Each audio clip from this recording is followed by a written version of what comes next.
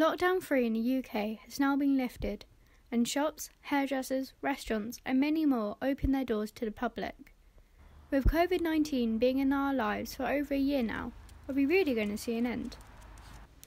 I'm sure I won't be the only one who may agree that the past year has been a difficult one, and the fact that socialising, being in big groups and going back to work and school full-time again can be a scary one.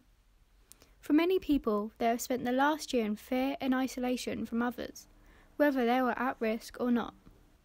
The constant change in routine, rules and what was in the media can be overwhelming, and what was true or not was blurred. What was allowed and what shouldn't be allowed were constantly debated and changed, and many people had opinions on their decisions.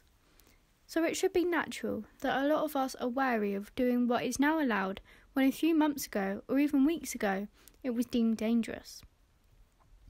Throughout the lockdowns, and even when we weren't in them, I became comfortable only seeing people from my household, only going out to take my dog out for a walk or to the shops once a week.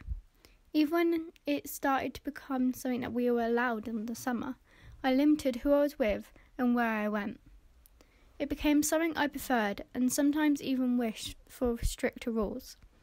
I was still scared of catching COVID and being around people, as I was already anxious around big groups before the pandemic, but became worse with the lockdowns.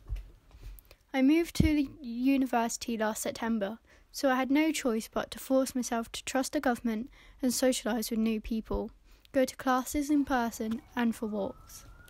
And for a short amount of time, it was okay, and I actually started to enjoy myself.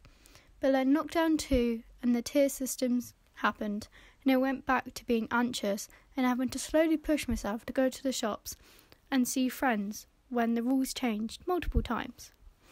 I went back to square one, and for those 3 to 4 months, I had to adapt and change again right on the spot. So now we're in April 2021. We are out of lockdown 3 and reaching the supposed end of lockdowns and restrictions. But how am I? I won't lie and say I'm nervous, but optimistic. With vaccine numbers being high and the cases seemingly low, I should be okay.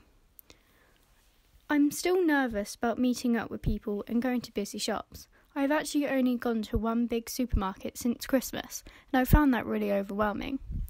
But I know I don't need to rush to the shops and I hang out with 6 friends straight away. But with baby steps, I may get there soon. So no matter if you feel scared or excited about the steps out of lockdown, look after yourself and others. Do what you feel safe, but still follow the rules. Because one day, this may be a distant memory and things will get better.